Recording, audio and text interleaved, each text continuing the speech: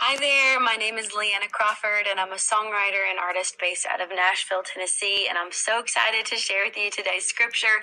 It's from Psalm 145, verse 18, and it says, "The Lord is near to all who call on him, to all who call on him in truth." And I think that is such a beautiful promise, especially when I read that. The same God who created the stars in the sky, the mountains and the ocean, is the same God who cares about the details of our lives, who says he is near to all who call on him. We just need to ask. We just need to pray. We just need to seek him.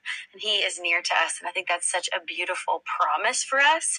And no matter what you're going through, the Lord is near to you in your season of life, whether that's the best season ever or maybe the worst season ever. God is near to you. And I think the second part, to all who call on him in truth. And to me, that's just praying in God's will, right? It's just praying after the heart of God, because I think sometimes we pray and we don't always get the answer that we expect or maybe even want, but it's also just saying, okay, God, you have a better plan. You know what's going on.